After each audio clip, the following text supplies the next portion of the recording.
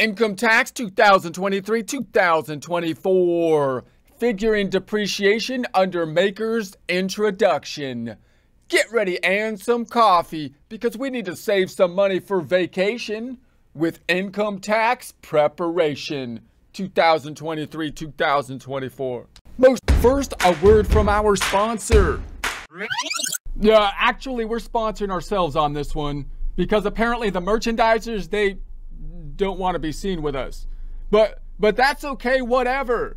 Because our merchandise is better than their stupid stuff anyways. Like this CPA thinking cap, for example. CPA thinking CAP, you see what we did with the letters? And this CPA thinking cap is not just for CPAs either. Anyone can and should have at least one, possibly multiple CPA thinking caps. Why? Because based on our scientific survey of 5 people, all of whom directly profit from the sale of these CPA thinking caps, wearing this CPA thinking cap without a doubt, according to the survey, increases accounting productivity tenfold. Yeah, at least. Yeah, apparently the hat actually channels accounting energy from the quantum field ether directly into your head, allowing you to navigate spreadsheets faster. It's kind of like how in the Matrix when Neo learns Kung Fu, or at least that's what the scientific survey's saying. So get one, because the scientific survey participants could really use some extra cash. If you would like a commercial-free experience, consider subscribing to our website at accountinginstruction.com or accountinginstruction.thinkific.com. So this information comes from publication 946, How to Depreciate Property, Section 179, Deduction Special Depreciation Allowance, MACRS Listed Property, and more. Tax year 2023, which you can find on the IRS website at irs.gov, irs.gov.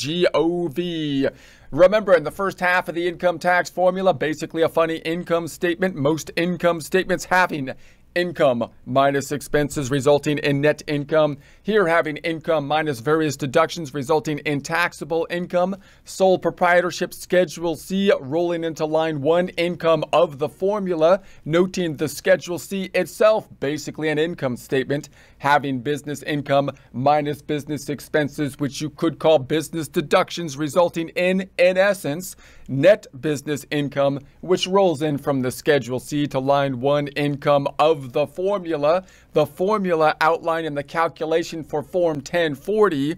This is the first page of the Form 1040, the Schedule C ultimately rolling into line 8. Additional income from Schedule 1. This is the Schedule 1, additional income and adjustments to income, part number 1, additional income. Schedule C rolling into line 3, business income or loss. This is the Schedule C, profit or loss from business, having an income statement format, income minus expenses. We're looking at the expenses at this time, which usually has the most different kinds of categories within it, some being more difficult than others. One of those more difficult ones being depreciation, where, as we saw in prior presentations, even if using a cash-based system, we're often forced to do an accrual thing because the tax code says so, putting the depreciable property not on the books as an expense when we incur it or when we pay for it, but rather on the books as an asset, noting an asset is a balance sheet account. This is an income statement report in essence. Therefore, since we don't have a balance sheet account, we could just think about the depreciation schedules tracking the balance sheet amounts of the property minus the accumulated depreciation and calculating the depreciation expense for us to take on a year-by-year basis. Now, note that generally what happens with this business accounting for taxes is that the tax code will borrow from generally accepted accounting principles, basically accrual accounting most of the time, and then deviate from it from time to time. That's basically what they're doing with depreciation. The MACRS depreciation we can think of as an accelerated depreciation, similar to what you would see in normal accounting principles. In other words, it makes sense from a bookkeeping standpoint for the most part. And then the tax code often tinkers with it. For example, with the 179 deduction and the special depreciations, which could allow us basically to expense the entire amount of the purchase of equipment when we purchase it, which kind of defeats the point of putting it on the books as an asset in the first place. So in prior presentations, we discussed what might qualify for the 179 deduction and the special depreciation. After we consider those items, then the basis that we have will usually apply to the MACRS depreciation rules, which make the most sense from just a normal accrual accounting standpoint. And that is what we're looking at this point in time. So figuring depreciation under MACRS, M-A-C-R-S, I'm just going to call it MACRS from going forward. The modified accelerated cost recovery system, that's what the MACRS stands for. MACRS is used to recover the basis of most business and investment property placed in service after 1986. So in other words, it's property that we can consider investment property in that when we buy it, we're not consuming it at the point in time that we purchase it. So if we buy the classic, my forklift, if we buy that forklift, we didn't consume it when we purchased it, and therefore we're not going to expense it. You can think of it as a type of investment, although that term can be a little bit confusing because oftentimes when we think of investments for taxes or for bookkeeping, what comes to mind first is things like purchasing stocks and bonds, for example. But in a business sense, the investment in equipment is an investment. It's going on the books as an asset because that asset is something that we're going to consume over multiple periods into the future in order to help us to generate revenue. So MACRS consists of two depreciation systems, the general depreciation system, the GDS, and the alternative depreciation system, the ADS. So this gets a little bit confusing in terms of the categorizations of the depreciation, so we'll go over them in some detail, but usually you could think of most property as having kind of a default depreciation method that will be used most of the time. And I just want to do a quick recap of the incentives here and why the tax code is a little bit different than the generally accepted accounting principles. Because remember, on the generally accepted accounting principles, especially for large businesses who are trying to, for example, trade on the stock exchange, and therefore they have regulatory authorities over them and possibly are also getting audited to make sure that they're in compliance with generally accepted accounting principles. And so the goal there is to try to format the financial statements in such a way that they're as accurate as possible and consistent with accounting principles so that they can be compared period over period, as well as from a company compared to other types of companies. And of course, the business itself has an incentive to want to do that accurately, to maintain trust and so on. And also, if they're publicly traded, to be in compliance with the regulations, and they'll be forced to basically do that if they're publicly traded because the audits will force them to do the same accounting standards. So therefore, in some cases, there's more leeway under generally accepted accounting principles to make estimates with things related to like equipment, for example. So if I had a piece of equipment, if I had my forklift for $10,000, you could say, well, if it's going to last 10 years, then I'll say depreciate it over 10 years. The easiest method might be that I take that forklift, divide it by 10, depreciate $1,000 a year. However, I could also make the argument of saying, hey, look, I'm going to get more use out of the forklift in year 1 than year 10. It makes more sense for me to depreciate more of it up front rather than later. So I might use an accelerated method such as double declining balance method. So our objectives there are usually to be as accurate as possible, or ideally that's going to be our objective, or possibly these companies want to look better rather than worse. Obviously, on the tax side of things, everything's kind of flipped on its head. We don't have the same regulatory bodies that are basically making sure that we're in compliance with generally accepted accounting principles. And our incentives on our side is that we want to depreciate as much upfront as we can to try to lower our taxes, because now the expense is good on the tax side of things. So obviously we have an audit by the government that could happen in terms of audits to help keep us honest with that. But we don't have like a yearly audit system as we see with publicly traded companies. So the IRS is going to be more stringent about certain types of estimates, meaning when I said it was a 10-year property, they're going to give us less leeway to say whether it's a 10-year property, because my incentive is always going to be to have the lower periods to depreciate over, to depreciate more upfront. And they're also going to restrict me with the MACRS depreciation. I said I wanted a double declining balance because that made the most sense. But they're going to say, well, your tax incentive is to try to have an accelerated depreciation as much as possible, to depreciate as much upfront as possible. So they're going to give us less leeway to determine what depreciation methods that we're going to use. So we can expect the tax code to be a little bit more strict in some ways for those reasons. All right. So generally, these systems provide different methods and recovery periods to use in figuring depreciation deductions. Obviously, as well, software helps greatly with us to calculate those depreciation deductions. So this chapter explains how to determine which MACRS depreciation system applies to your property. It also discusses other information you need to know before you can figure depreciation under MACRS. This information includes the property recovery class. So that's going to help us to determine what category it falls in, to help us determine the useful life of the property.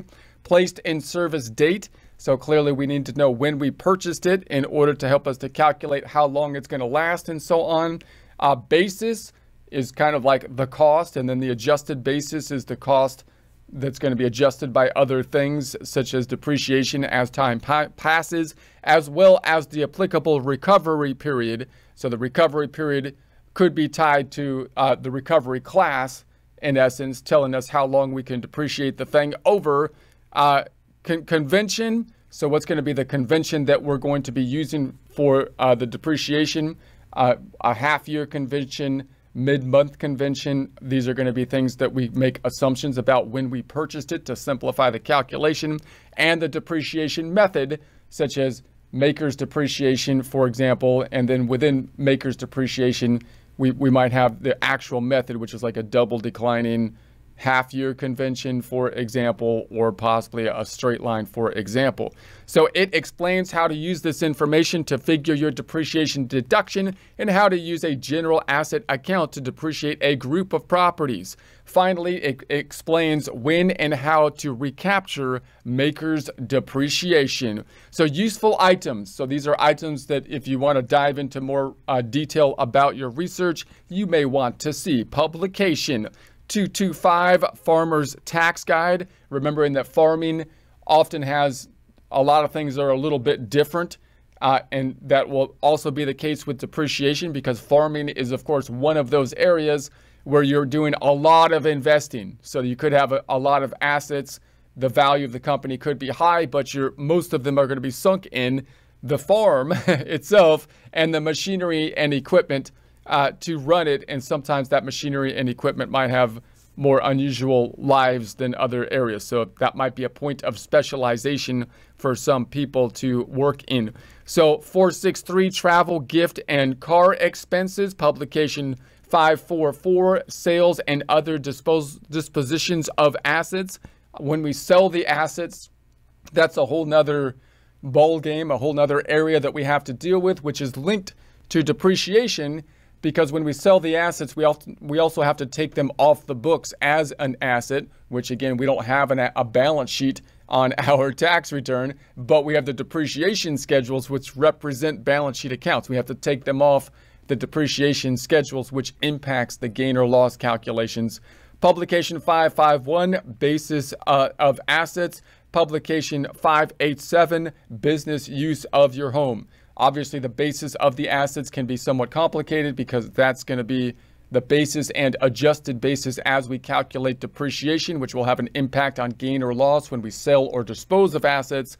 The business use of your home is an interesting area because the home is a personal item. But if you use part of the home for business, have a home office, then you might be able to depreciate part of it possibly, which gets complex because now you're depreciating part of the home, which could, of course, have some impact on the basis and so on and so forth as well. So form and instructions. So you've got the form 2106, employee business expenses, and form 4562, depreciation and amortization. So your use of either the general depreciation system, which is known as the GDS, or the alternative depreciation system, the ADS, to depreciate property under MACRS determines what depreciation method and recovery period you use. So what we're probably going to be defaulting to one or the other. Typically the GDS is the general idea oftentimes, but we'll get into some of the details of that here. And again, that's going to lead us to certain restrictions in terms of the estimates that we're going to be making, such as the recovery period, how long it's going to be lasting over, and the method that we're going to be used, such as like a double declining balance half-year convention. So you must generally use GDS unless you are specifically required by law to use ADS or you elect to use ADS. So again, GDS is probably, the default that is basically coming to most people's mind when you're thinking about taxes and depreciation under taxes.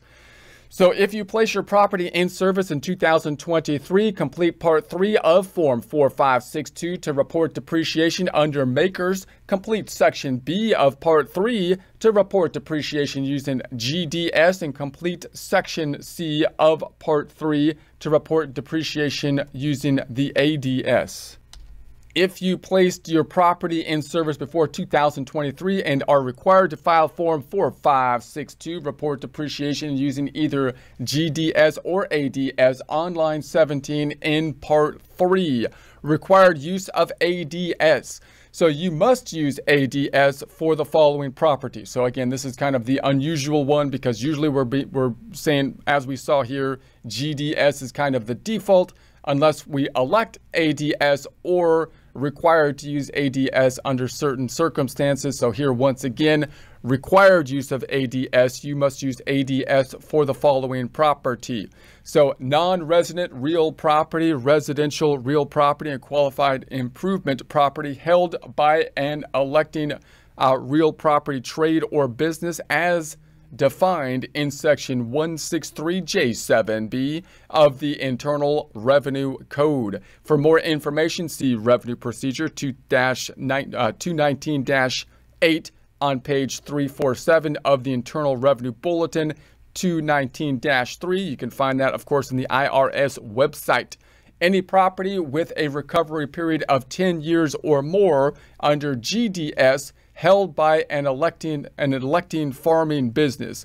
So remember that most property for small businesses is usually going to be under 10 years, meaning you've got the 3-year property, the 5-year property, the 7-year property, the 10-year property, usually. So here we have any property with a recovery period of 10 years or more under GDS held by an electing farming business as defined in Section 163J7C of the Internal Revenue Code. We'll get into, of course, the number of years and so on in future presentations as we dive down into these classes. You can find more information on the IRS website if that exception applies. Any tax-exempt use property, any tax-exempt bond-financed property, all property used predominantly in a farming business and placed in service in any tax year during which an election not to apply the uniform capitalization rules to certain farming costs is in effect.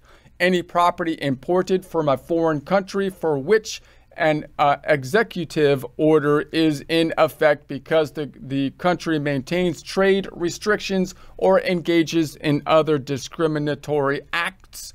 Any tangible property used predominantly outside the United States during the tax year. Any listed property used 50% or less in a qualified business used during the tax year. That might be one of the more common ones for a small business. We talked about that business use versus personal use if you try to keep those two things separate. But if you have a piece of property that you're using for business and for personal, and it goes under that 50%, that could be a situation that changes the depreciation method. Caution, if you are required to use ADS to depreciate your property, you cannot claim any special depreciation allowance discussed in Chapter 3 for the property.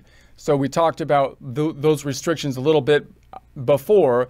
Remember that the MACRS depreciation, which includes the GDS and the ADS, right? We're talking are more of the normal depreciation methods that follow more closely what we would expect to find given generally accepted accounting principles. The 179 deduction and special depreciation are weird in that they're allowing that big deduction up front. And so again, you would expect possibly some exceptions to being able to take that big deduction up front. And so once again, if you are required to use ADS to depreciate your property, you cannot claim any special depreciation allowance, which is that big upfront depreciation. Electing ADS. So now you're going to say, we're usually using GDS, but possibly we want to elect the ADS. Not a common thing to do because usually that will result in depreciating less upfront. And usually our general rule for taxes is I want to depreciate sooner rather than later for the most part, although there are exceptions to the rule. For example, if I think this year's income is going to be very low and the next few years' incomes are going to be very high, then I might have higher tax brackets in the next few years, and it might be worthwhile for me to depreciate then, even though I have to delay the deduction to do that. So although your property may qualify for GDS, you can elect to use ADS. The election must be generally cover all property in the same property class that you placed in service during the year. However, the election for residential rental property and non-residential real property can be made on a property by property basis.